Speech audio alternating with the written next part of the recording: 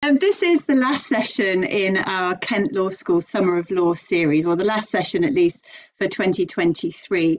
And it's designed to be an introduction or a taster session to the criminal law and criminal justice. And we'll introduce you to some of the topics, some of the issues, and some of the critical thought that you might expect to encounter when you come to study criminal law at Kent.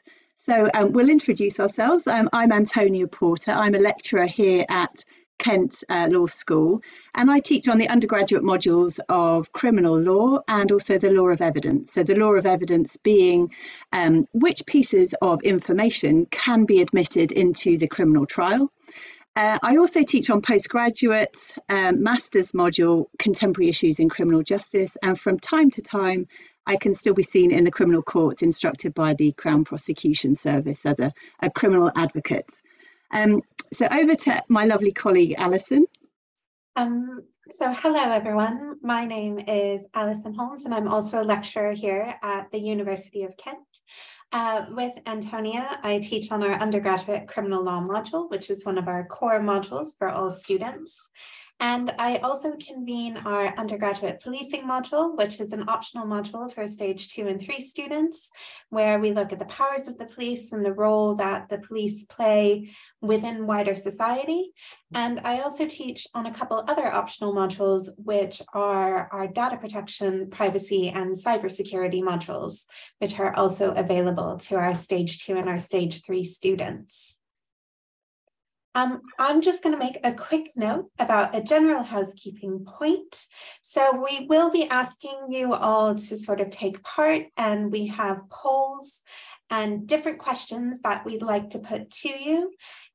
If you want to ask us any questions at any point, please feel free to use the chat function. So we will be monitoring the chat function and hopefully answering your questions as we go through, but we can also take questions at the end if you've got more general questions about what it's like at the University of Kent.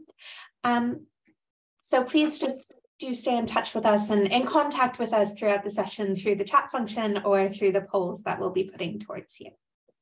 Perfect, thank you. So this afternoon is a session that's going to introduce you to the role of the jury in the criminal trial. So what is a jury? Why do we have them? So they have a practical function within the criminal trial, but perhaps they also have a more symbolic role in the administration of justice and the rule of law more fundamentally. So that we have juries at all is usually pretty uncontroversial. You know, they are typically an institution that commands a lot of public support, because instinctively we tend to be happy with the idea that you will be convicted if a jury of your peers accept that you are guilty of that offence.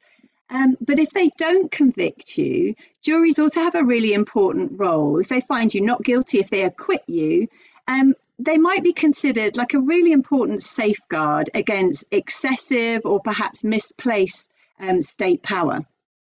So what we want to do today is we want to ask the question, are juries really beyond reproach? What happens if a jury delivers a verdict that is just wrong or it's not accurate in law?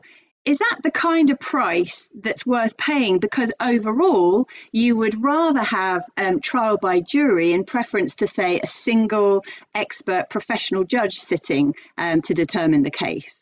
So today we're going to trouble that usual kind of blind acceptance of the legitimacy of the jury verdict through an exploration of one criminal offence, namely criminal damage. So the session will look like this. First of all, we're going to have a look at the makeup of the jury. So who qualifies as a juror? And then we'll think about what the jury does in the criminal trial. What's their practical role? And then I'll introduce you to two competing kind of intellectual ideas about the symbolic role of the jury and what they may legitimately do and what decisions they might legitimately take in the trial. And then I'll hand over to Allison, who will introduce you to some more black letter criminal law. So in simple terms, she's going to explain to you what the offence of criminal damage is and what available defences there might be if you are accused of damaging somebody else's things. And then we look at the Colston 4 trial to explore what we've discussed. So was this a case where the jury effectively ignored or nullified the criminal law? Or was it a case where the jury legitimately interpreted the criminal law to return a verdict? And then we'll ask you, how do you feel about that verdict? What verdict might you have delivered if you were in the jury in that case? So, the jury, what do they do? So in England and Wales, in our criminal courts, we have what's known as an adversarial system. So adversarial systems are typically associated with common law jurisdictions, which England and Wales is. And the adversarial system works on the assumption that it's for the prosecution acting on behalf of the state to prove the guilt of the accused person. And they do that by presenting their strongest evidence on behalf of the police who conduct the investigation. And they aim to demonstrate the guilt of the offender to a requisite standard beyond reasonable doubt, which simply means that the jury have got to be sure that the defendant is guilty of the offence. The defence don't have to prove anything. They simply need to raise a doubt in the minds of the jury about the defendant's guilt. So the adversarial system is often likened to a battle between the Crown, the prosecution, or is also known as the prosecution, they act on behalf of the state and the police and in the interest of the victim of crime, as against the defence, who act on behalf of their client, the defendant, the accused. So what about then the judge? They sit as a neutral arbiter. They're a bit like a referee. They make decisions about which pieces of information or evidence should be admitted into the trial based on the rules in the law of evidence. So, for example, the judge might decide whether the jury should hear that the defendant has previous convictions for similar offences, or they might decide should the jury hear from an expert about a particular matter. Crucially, the judge does not decide the guilt of the defendant. Instead, their job is to sum up or to summarise the evidence that has been heard in the trial, and they'll explain any sort of tricky aspects of law to the jury as well. And then we have the jury. So jurors are what we call the triers of fact. They decide the guilt or the innocence of the defendant, and their job is to apply the facts of the case to the law to reach a determination about whether the law has been broken. So there are 12 jurors who sit in a jury, and they are expected to return what's known as a unanimous verdict in the first instance. That's where everybody agrees the verdict. Or if they've deliberated for too long, and they cannot reach that unanimous verdict, they might be directed that they can return a verdict where 11 of them agree, or perhaps even 10. Now, the jury is the trier of fact in the Crown Court, but in fact, 90% of criminal cases are decided and finished in the magistrates or the youth courts, so the lower courts that typically deal with less serious offences. The triers of fact in the magistrates' court or the youth court are 3 lay magistrates, 3 lay people. They're not legally trained. And so they're like a little mini jury, the 3 of them, making decisions in the case. There might also actually be a district judge doing that job as well in the lower courts. So actually, only about 3 or 4% of criminal cases result in a Crown Court trial by jury. So who qualifies then as a juror? The basic rules governing who qualifies are found in the Juries Act, 1974.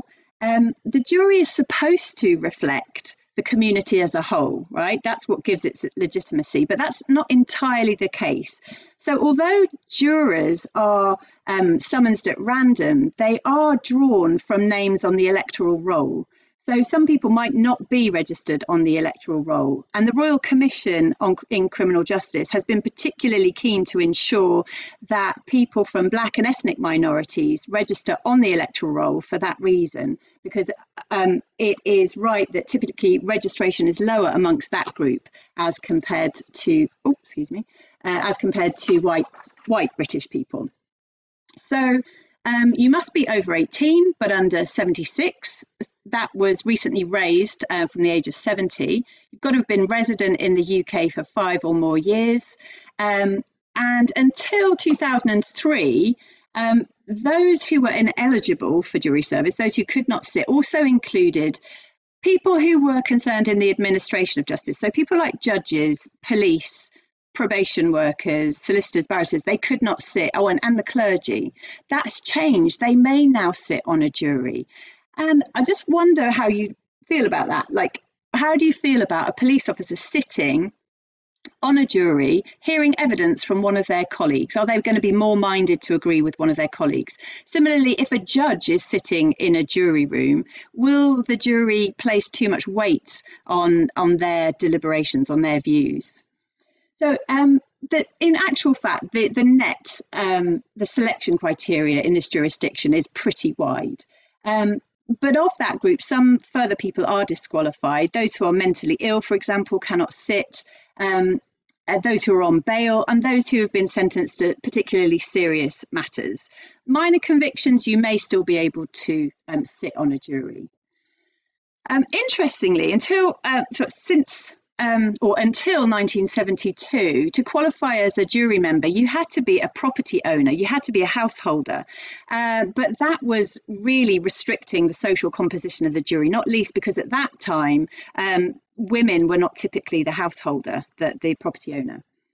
We do not have jury vetting in the UK. So in the US, the lawyers can ask questions of their jurors to identify whether the jury member has a particular bias or political affiliation, for example. If they do, then the lawyer can discard that juror from the jury.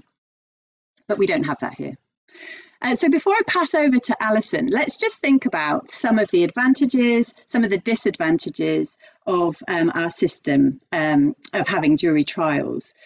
And I think it's probably right to say that we shouldn't underestimate the impact that the historical legacy has on public confidence. Trial by jury is this ancient constitutional right which originated in the Magna Carta, so in the 1200s. And that historical legacy really gives it authority. You know, it's demonstrably seen to have worked. It's served us for a long time. So the jury sits in court as a popular legitimation of the state's power. So what I mean by that is that they are this kind of visible representation or visible symbol of the rule of law. So effectively what the jury is saying is that we, the people, are happy to be made subject to these laws. And actually more than that, we're also happy to hold people to account when they don't adhere to these laws. So it's really important for the rule of law. So juries also protect citizens from excessive state power or abuse. So they are this safeguard against that potential for state abuse. So effectively, they're keeping the state in check, ensuring that only the deserving are convicted, in theory at least, and that the innocent are freed. They also guarantee that law is accessible and understandable. You know, the lawyers in the court need to make sure that people understand, lay people are understanding what the law is. And that, again, is a really important part of the rule of law. Like, how can we agree to be made subject to the law if we don't understand it? So intelligibility of the law is really fundamental. In theory, at least, juries bring a fair-mindedness and a common sense to their decision making. Particularly as well, they can bring a local knowledge to local crime. So in that way, they can diffuse kind of centralised state power. And because the jury is more or less randomly selected, it creates the possibility of countering any class, race or gender biases which might exist in the criminal justice system that otherwise might have been left unchallenged. An academic, Cheryl Thomas, has done work sort of exploring that and sort of supports that idea that they can be this, this counter. So finally then, they may refuse to apply the law when they believe that the outcome will be unjust, which is known as jury nullification. And that last point there links to the quote by Devlin at the top of the slide. So in 1956, Devlin famously described the jury as the lamp that shows that freedom lives. So what did he mean by that? Well, for Devlin, to abolish the jury trial would have been a step towards totalitarianism, where the state commands too much unchallengeable power over its people. So juries disperse that top-down state power. And what Devlin suggests is that the jury does this because they are effectively like a little quasi-parliament, like a little mini parliament. So their decisions are therefore democratic and therefore legitimate. So much so, says Devlin, that juries might interpret the law in such a way as to give effect to the verdict that they want, rather than the verdict that the law expects. So in more extreme circumstances, they might even refuse to apply the law that they've been directed to apply if they believe that that outcome would be unjust or it wouldn't reflect modern norms, for example. And so, yeah, as I say, that's been termed jury nullification. So, i.e., the effect is that the law as it was intended becomes nullified by the jury's decision. Now, a clear case, and sort of the archetypal case that we always refer to about jury nullification, was the Clive Ponting case back in the 1980s. It was a case in which the defendant was a serving Labour MP. He admitted the facts that were presented by the prosecution, namely that he had revealed state secrets to the press, and those state secrets concerned the sinking of the Belgrano warship in the Falklands War, right? The judge directed the jury that Clive Ponting had no legal defence. So that was his direction. And yet the jury returned a not guilty verdict, essentially because they believe that he was right to have released that information to the press. They delivered a verdict effectively that was in line with their moral conscience as opposed to their legal obligation. But does that kind of decision, does that enhance your confidence in the criminal justice system? Does it make you feel better about the criminal law and happy to be made subject to the criminal law? Or does it concern you? Because if it concerns you, you'd be more like Lord Old, who regarded verdicts like the Ponting case as perverse and an anathema to justice. He described jury nullification as a blatant affront to the legal process. And that's because Lord Old reiterates this idea that the jury is there to determine the facts of what happened in a case, apply the laws to the facts, and then to determine the defendant's guilt. What he says is that jurors are not there to substitute their view of what the law should be. He says that's the job of Parliament. So Old had concerns that because jurors don't have to give their reasons, because jurors they deliberate in private, they might just be making decisions irrationally on an irrational secret, he described it as. So even academics are not allowed to sit in deliberation rooms. So according to Old, juries should apply the law. And whilst they might have the power to return these kind of perverse verdicts, they really don't have the right to do so, and they need to be discouraged from doing so. That's not their function. So in short, he says that jury nullification undermines the rule of law, and the idea that the law applies equally to all of us and clearly and consistently is applied is undermined by jury nullification. So yeah, other problems with the jury system might include, for example, the fact that juries do get it wrong. You know, the innocent can be found guilty, which leads to miscarriages of justice, and the guilty can be acquitted. Juries might also be relying on prejudicial, biased or irrational reasoning, and we just simply wouldn't know. Famously, one jury made their decision after consulting a Ouija board, for example. In response to the idea that the jury is democratic, just recall that not everybody is on the electoral roll, so it's not drawing from everybody. Jurors are untrained, they are not lawyers. Can they really then decide complex legal matters? Do they really understand the rules of evidence that the judge explains to them? They can be slow to deliberate, which obviously increase the costs of trials. And also they can be a little bit naive, perhaps, or unaware of courtroom tactics where lawyers are manipulating the information that they hear. But I'm thinking particularly in the course of cross-examination. So there, in short, we have a short introduction to what the jury is, what it does, and what values it can represent in modern democratic state. So I'm going to hand over to Allison now, who's going to talk to you about the black letter law, criminal damage. Okay.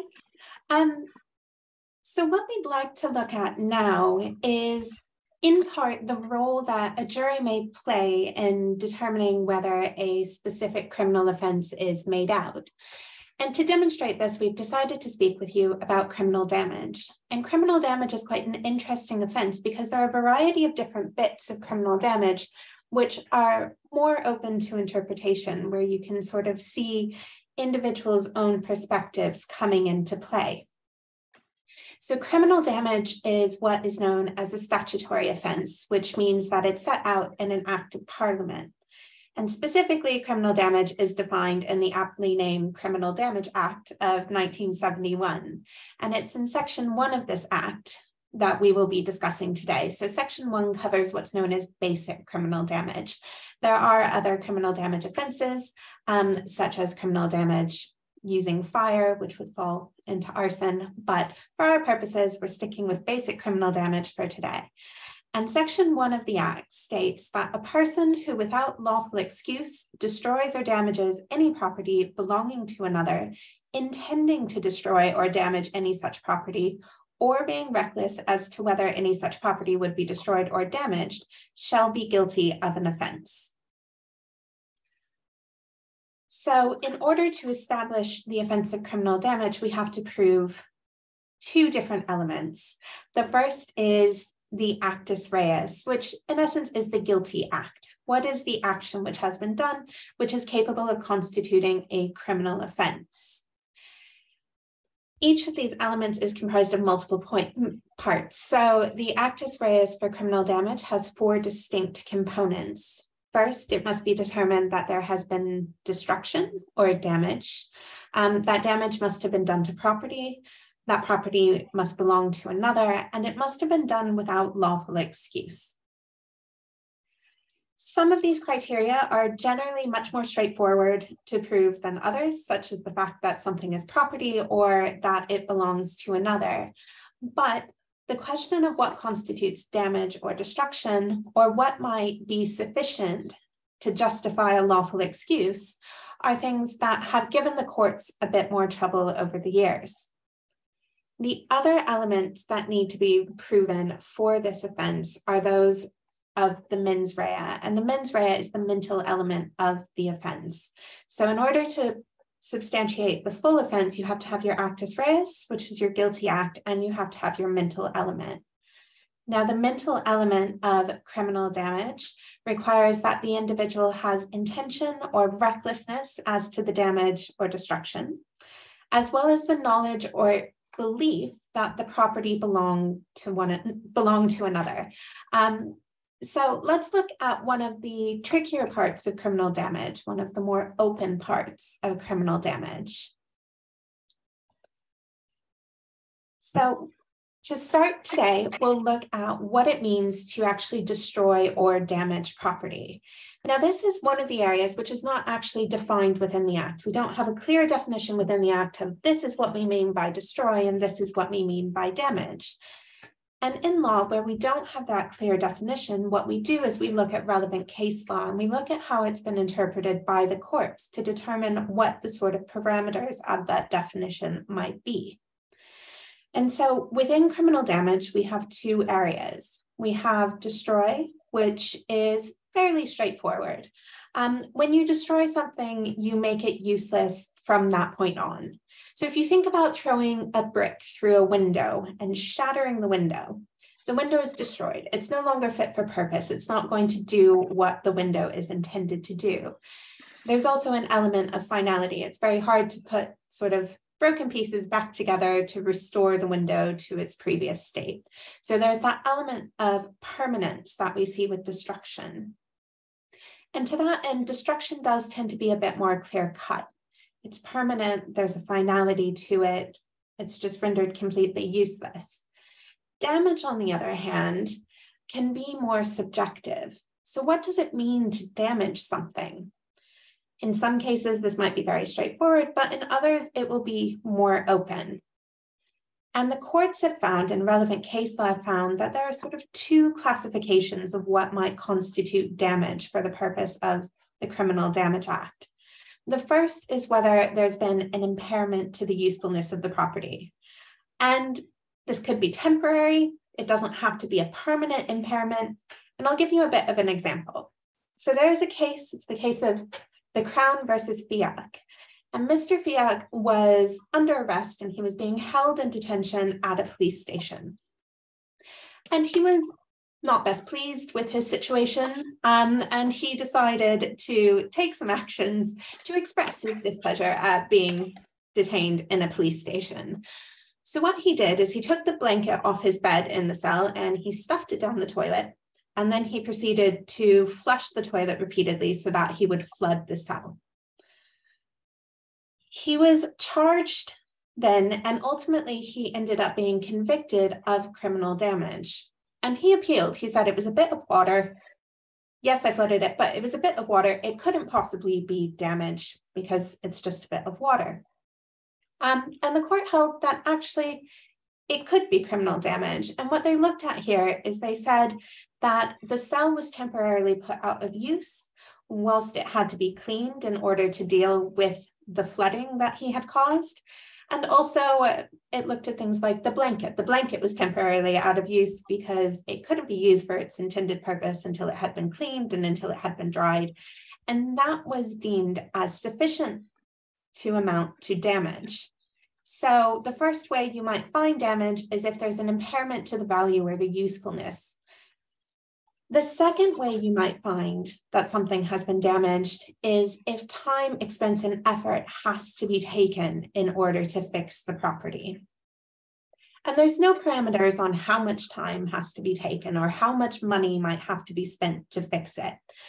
It's been left quite broad, and so it applies in a range of different circumstances.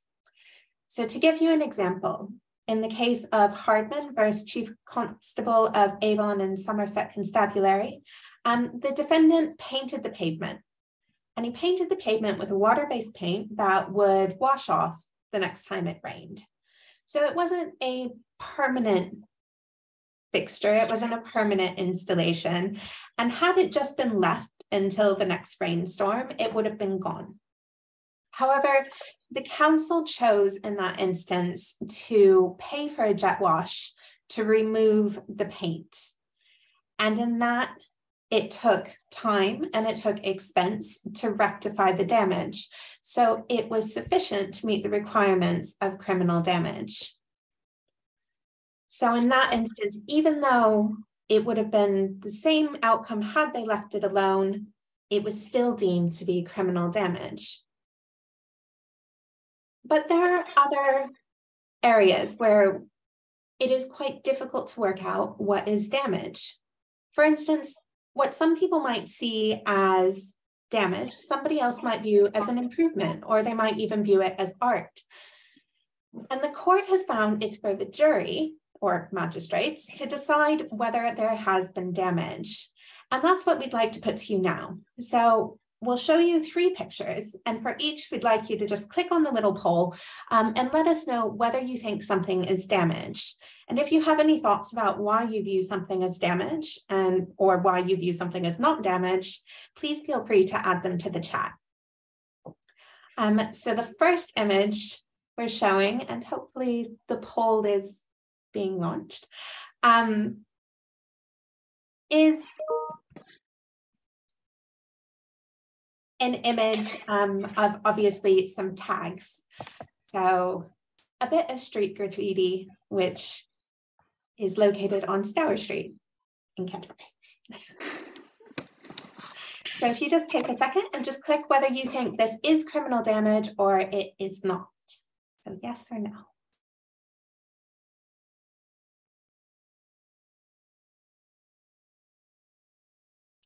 Oh, there's a really interesting point in the chat on whether it's private property. Well, it doesn't necessarily have to be private property, although if you mean if it's done with the consent of the owners in that way. So if it's your private property and you choose to graffiti or tag your own property, that's acceptable. But I guess for the purposes of this, consider that each example relates to property belonging to someone else. I think we can assume that the person who did this didn't own the property. Yeah. Okay, so we have the results of the poll, and yes, pretty much universally, it seems to be the opinion of the room that this would constitute criminal damage.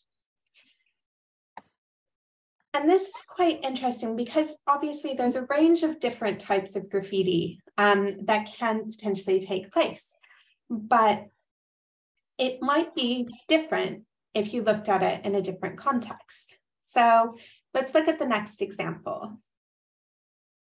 Okay, so this is an example, if we get our poll going again, of something that is called yarn bombing, right? Or graffiti knitting, depending on who you ask.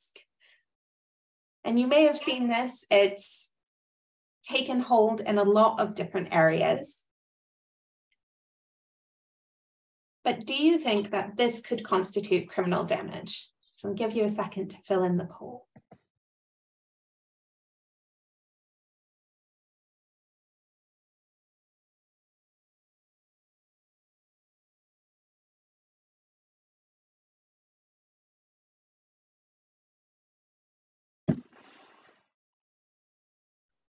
And with this, so with yarn bombing, I think you can look at it in a very different context to the tagging from the initial image. So here we have something that's a bit bright, a bit happy, that could potentially be viewed in a particular context, depending. So the poll's disappeared from my window, so I don't know. There we go. There it is. Okay. Interesting. So now we have a bit more of a split. So we have some of you think that it is criminal damage and some of you think that it's not. It starts looking a bit more subjective. Absolutely. And I wouldn't wonder if in some ways it's the view of what this is for. Is it an example of perhaps antisocial behavior, or is it something that's viewed as, you know, done by little old ladies to brighten up the village green? And whether or not that could potentially influence the perspectives as to whether something is criminal damage. I mean, it still takes time to rectify the tree back to its original state. So technically could be criminal damage, but would you want it to be? Different question. Yeah. Do you want me to pull up the next one? Yeah. So the final one we're going to ask you to decide on is an image of street art. This is a mural that was painted by Banksy, who's a very well-known and famous street artist. It was painted shortly after the Brexit referendum. It was done on the side of a derelict building in the port of Dover. And essentially, it shows an individual chiseling away one of the stars from the EU flag. So would you view this as an example of criminal damage? And keep in mind here that the various elements that are required for criminal damage. So is it damage to property? Buildings generally are considered property. Does it belong to another? But fundamentally, is it damage? Does it impact on the usefulness, or will it take time, effort, and money to rectify?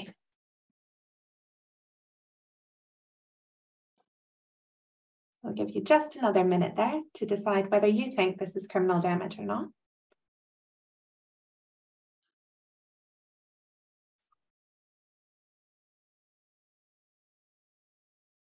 Okay, so yes, criminal damage.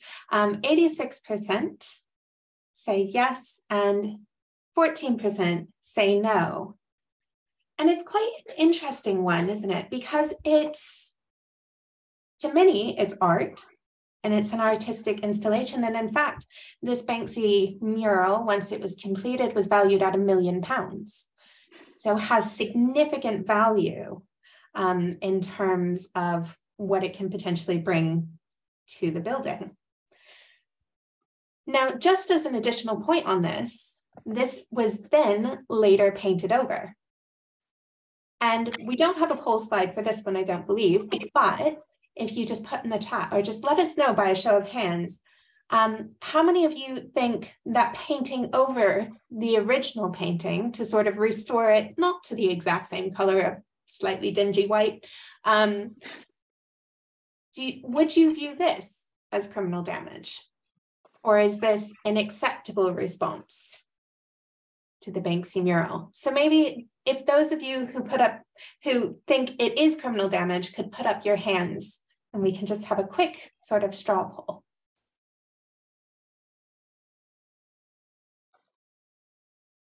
Okay. Now, would it change your mind or does it change your mind if you are made aware that it wasn't the owners of the property that painted it, right? This was another individual. So the owners of the property obviously were not Banksy, didn't paint it, but similarly, the person that then painted over it was equally not the owner of the property. So it's quite interesting to see that this would be viewed as less likely to be criminal damage by most of you in the room as opposed to the original Banksy. So the idea of this is just to really give you an idea of how open it can be to interpretation and how different views might be put forward as to whether something actually meets that core actus reus requirement of damage. The next part of criminal damage, which has to be proven, is the mens rea element. So once you've proven that there was in fact damage to property belonging to another, you need to ensure that you can also prove the mental element. I will just briefly go over this, but there are two core parts to this. The first is intention or recklessness as to the damage. Now, intention just means it's your purpose, it's your aim. You do something and you mean to cause the damage. So you throw a brick through a window intending to shatter the window. Recklessness is a little bit more open. So recklessness is actually a subjective test, and this was determined for criminal damage in the case of R versus G and R. And in this, there were two young boys who they were aged 11 and 12. They set some newspapers near a bin behind a grocery store on fire, and then they left. They didn't put out the fire, but the fire then spread to the bins, and then the fire spread to the rest of the building, and it caused about £1 million worth of damage to the shopping centre. Now, before this case, it was an objective test for recklessness, which was what would a reasonable man think, or what would a reasonable man realize in this situation? In this case, it was appealed because it wasn't necessarily fair to be looking at what a reasonable man, who's an adult, would have done in this same situation and then apply it to an 11-year-old and a 12-year-old who don't have that level of understanding. So what has happened now is we now have a subjective test for recklessness. And that means that when a person acts recklessly, they do so if they're aware of a risk, and in the circumstances of it, they take that risk when it's unreasonable to do so. So that's just a quick overview of mens rea. And then I will quickly just go through the final element for criminal damage, which is specifically about the lawful excuse part. And we're going to talk about this a bit more in context. So I'm just going to do a very quick overview here. Now, the actus reus of criminal damage requires that the damage be done without lawful excuse. So you have to understand what a lawful excuse might be. When would it be acceptable to damage property? Well, the first time it might be is when you have the consent of the owner, or the reasonable belief that the owner consents. So in that regard, you have a lawful excuse and you wouldn't be liable for criminal damage. The next way that the law sets out that you can have a lawful excuse for criminal damage is if you are of the belief that the property is in immediate need of protection, and that the means you have taken in order to protect the property is reasonable in the circumstances.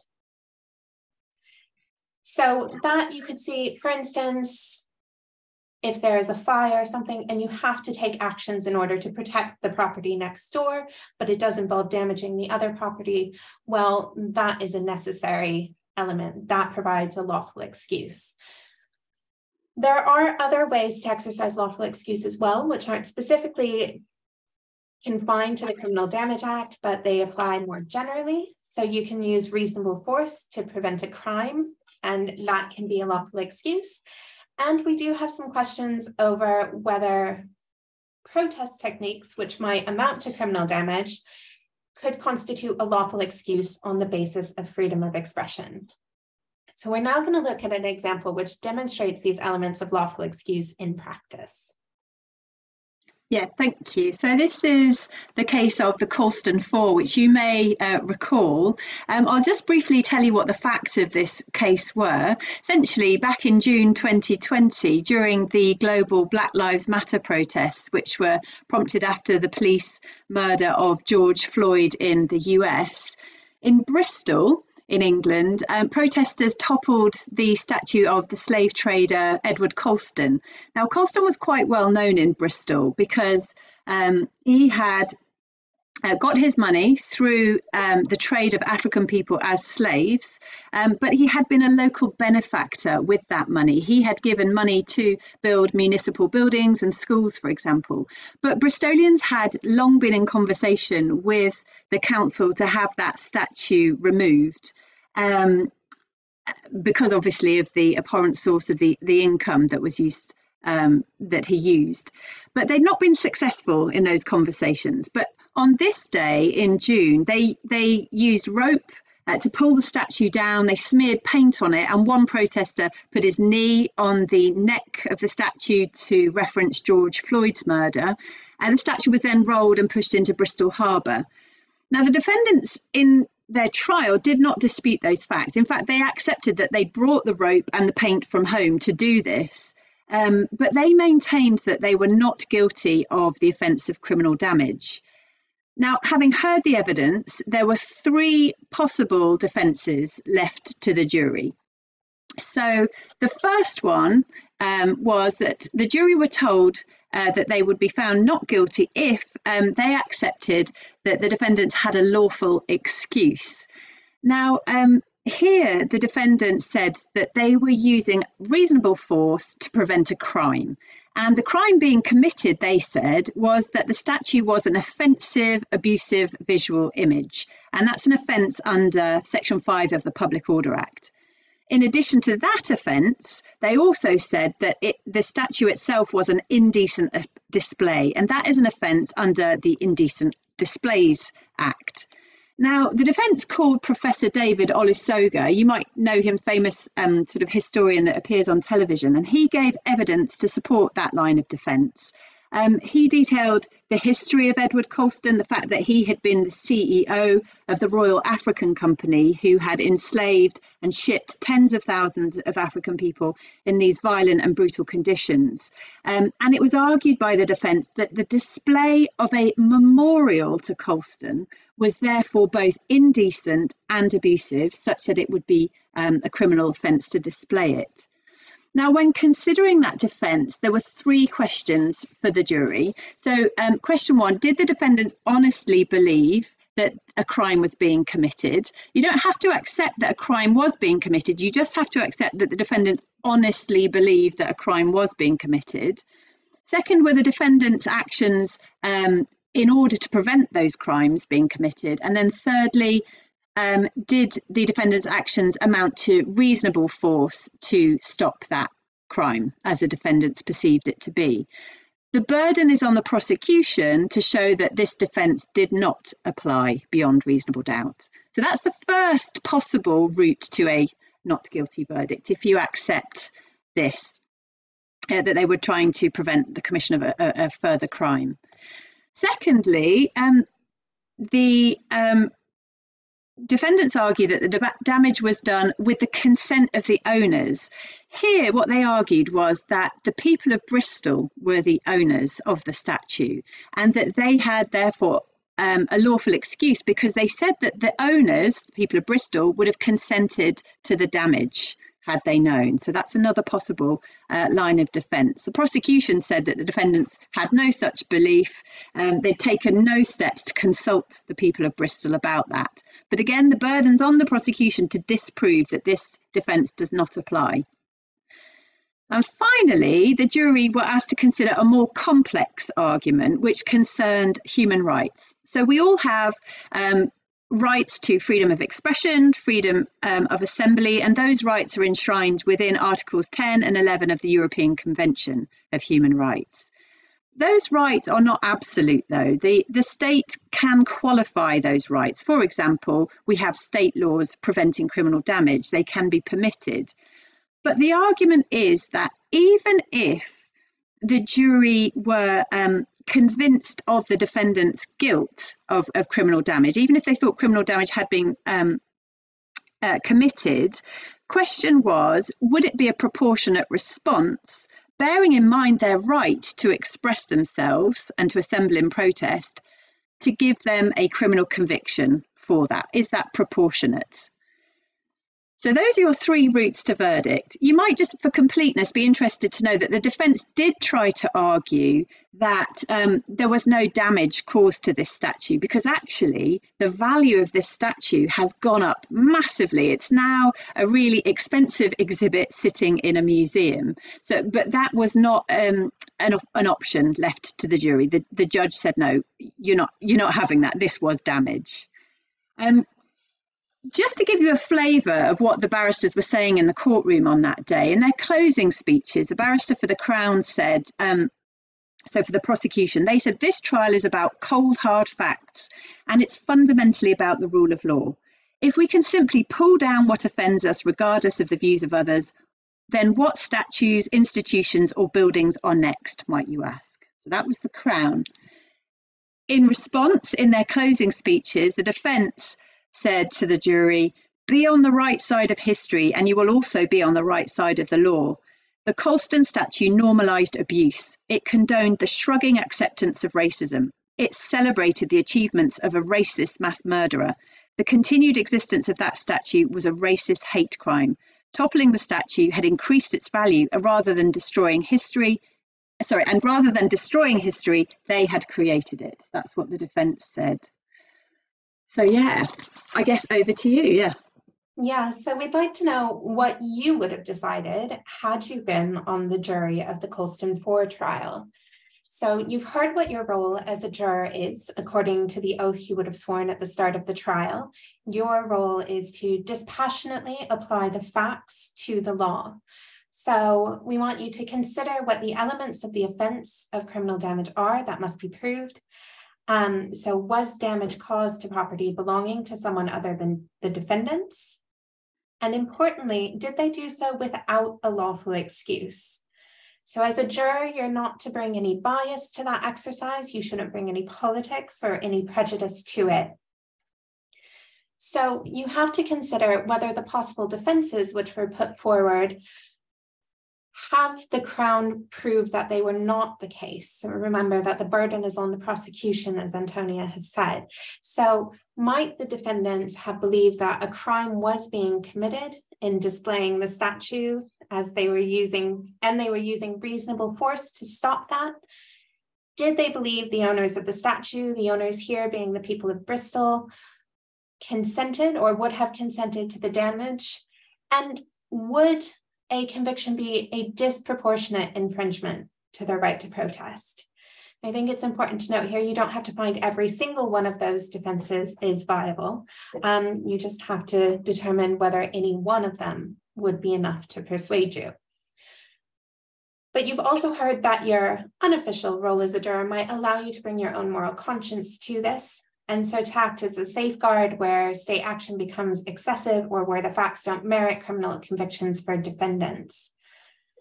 Even if you think the defendants were guilty at law, might you ignore that because of the idea that the defendants were right overall to pull down the statue, particularly in the context of the Black Lives Matter protest.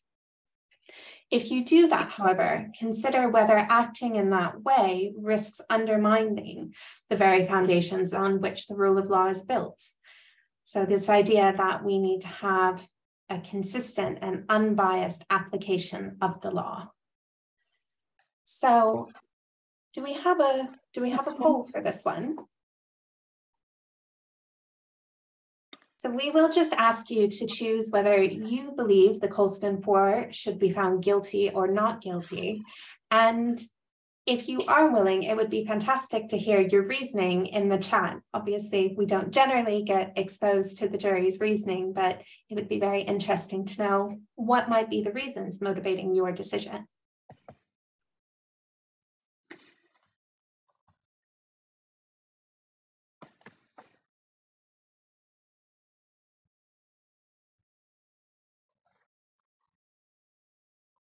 And we've had, so in the chat already, we've had a really interesting point. So even though the actions were justified and they had reason, it's wrong to make an exception to that. If it's allowed, it shows anybody can do this, and if they believe they have the right cause. So it's a very interesting point and a very good point, this idea that where do we then draw the line? Are we potentially opening up the floodgates to having more claims being put forward along these lines if we accept this as a legitimate defense to the actions of the Colston Four? Could we have a look at the results? Ooh, very balanced. 45% said guilty and 55% said not guilty. So actually that aligns with the actual verdict. The actual verdict was not guilty in this case. So the Colston Four were acquitted. And this did launch quite a lot of discussion in the media after the event. So you have people typically actually on the right side of the political spectrum. So Robert Jenrick is a Conservative MP, and he commented that we undermine the rule of law, which underpins our democracy, if we accept vandalism and criminal damage are acceptable forms of political protest.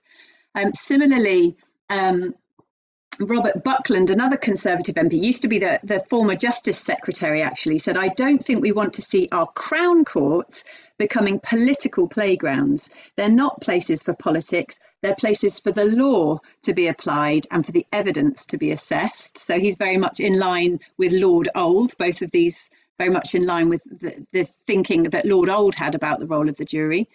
But then cut to David Allen Green, a lawyer, who said the acquittal of the Colston Four is the sound of a working constitution. So he's very much in line with Lord Devlin and this idea that the jury act as this mini parliament, bringing their own moral conscience to their decision making. So since the Colston Four, you might be interested to know that the government did appeal the decision, saying that the judge had made an error in law. That appeal, the government appeal, was unsuccessful, so the acquittals stand.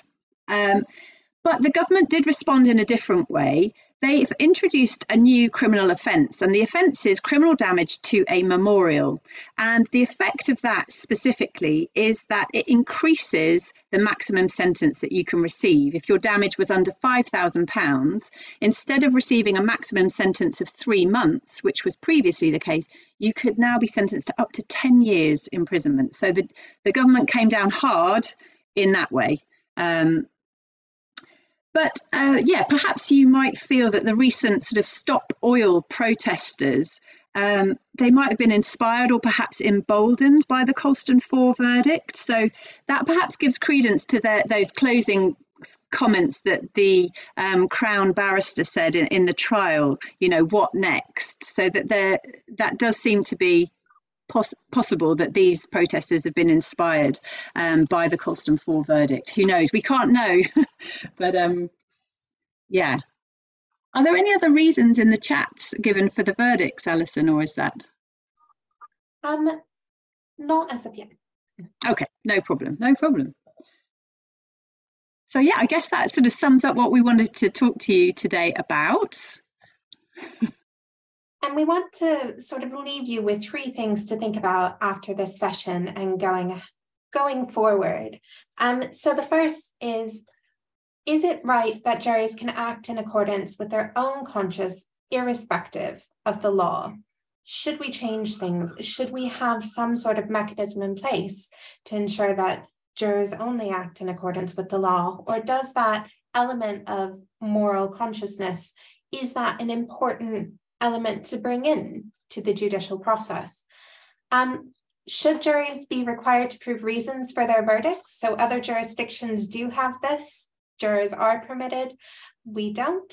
So is that something that you think we should institute within this jurisdiction? Or should we replace juries altogether? Should we put a single professional judge in place? And how might that then influence the idea of justice in our criminal system? Cool, thank you. If you wanted to look a little bit further into this topic, really recommend the Secret Barrister's blog on this. He really, it goes through the law really well, sort of pointing out what the possible defences were and what the possible routes to verdict were. You might also be interested, if you haven't already seen it, there's a film called 12 Angry Men. It stars Henry Fonda, who's a bit of a hero of mine. So it's quite old. I think it's was made maybe in the 50s or 60s. And it's basically, the whole film is set in the jury deliberation room. So it's quite a nice little insight into what discussions may or may not take place in a jury room. Then finally, there is an academic journal article there by Ian Edwards, which discusses whether Banksy would have a defence to the charge of criminal damage. So that's a really great article that's quite technical but really interesting. I'm hoping, I think Chiara, who has organised all of this Summer of Law, will be able to email you with some of those links. Yes, obviously you can keep up to date with us at Kent Law School, and the Summer of Law sessions are all held in a back catalogue on YouTube as well. If you've missed any, you can go back and watch those. And then finally, just thank you. It's been fantastic having you attend, and we hope that you found it interesting. And as Antonia said, do go back if you haven't had a chance to look at the other sessions. There's some great stuff up on YouTube, and hopefully we'll see you at Kent. Yeah, brilliant. See you in September, hopefully. Thanks, everybody. Bye. Bye-bye.